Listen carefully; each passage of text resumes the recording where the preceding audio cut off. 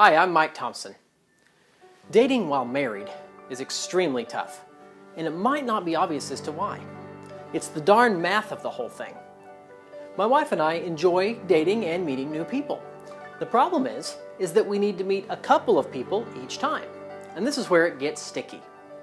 How many of you couples out there like someone, but neither of you can stand the person they're with?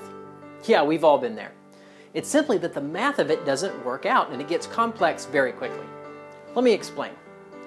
When you're first dating, you're traditionally only looking to meet one person, right?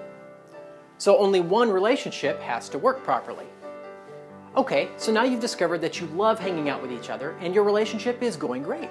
And it's time to introduce your mate to your friend. Now we have 3 people in the group. Now 3 relationships must function properly. How many of you have terminated one of these relationships because of what the other person thought?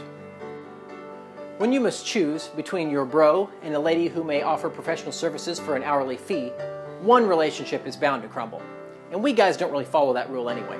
We always pick the female. But let's say we get past that stage and it's all going well. The friend finds someone and now we have 2 pair. So guess what? It just got more complicated, and this is why dating while you're married is so darn hard. 6 relationships have to function at this point, not just 4. And you can see that it's automatically much harder to find couples friends. And as you add more people to your group, it just gets harder. But how much harder? Well, this is what I wanted to find out. My wife and I are lucky enough to have a close group of 3 other couples. That's 4 pair for you poker people. Just how unlikely is it that this works? And what is all required for the group to function as well as we do?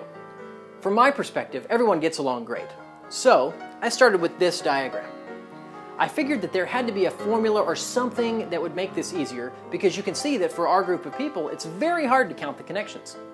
I tried slicing the diagram and analyzing as if it were a truss, and that was still fairly difficult. And after several intense minutes of studying the diagram, the formula jumped out at me, and here it is.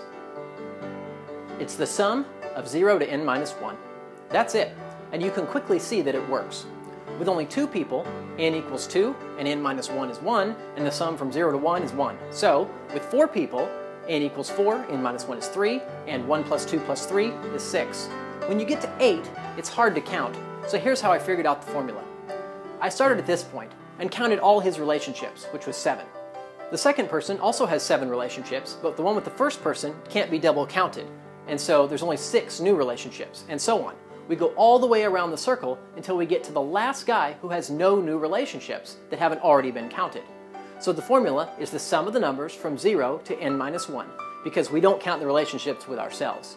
If you hate yourself, well then you can't possibly have a good relationship with this many people at once, so you better go work on that first. I'm curious about all sorts of things, and I bet that some of you are too. We're very lucky to have such a great group of friends, and now I know just how unlikely that is. So I really appreciate the heck out of them. 28 relationships. Wow. I didn't even count all the kids, but I like them. This would also be useful in counting the number of games for a round-robin tournament. Hopefully you can adapt this concept to something that's important to you, and at the very least, you know why your group of friends is so small. One of you is the problem. Dating while married is mathematically very tough, but I'd suggest you start dating your kids' friends' parents. It worked for us, 28 ways. Go ahead and subscribe if you haven't already. I'm Mike Thompson, and thanks for watching. I really appreciate it.